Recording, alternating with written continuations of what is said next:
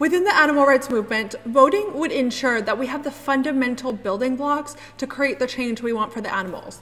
Our elected officials are the ones who determine what kinds of laws and regulations are put in place.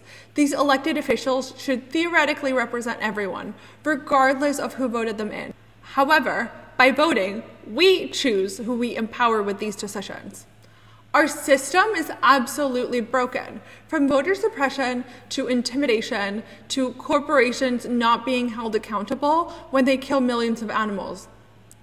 We are already aware that animals have no voice in a society that treats their lives as just a commodity. But we're not helpless in making a change. We have the capacity to fight back and fight for animals from the top. A better world is possible, but we need to empower ourselves with the right tools and engage in strategic action. And we need to vote. By voting, we decide who stays in public office and who does not. And by not voting, we forfeit that right and diminish our potential to help animals. We do not send some sort of message by not voting, as some would suggest. We need to vote to ensure all elected officials no longer neglect animals and animal rights, despite the fact that animal ethics is one of the most pressing issues of our time. Please tell me in the comments what vision you have for the world. What positive changes would you like to see? Why are you voting? I'd love to know.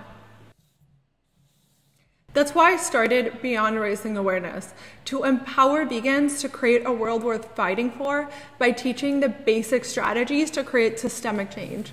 Please subscribe to learn more.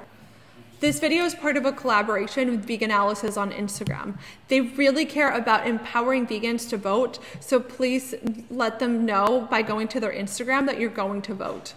You can also show my Artstagram some love while you're at it.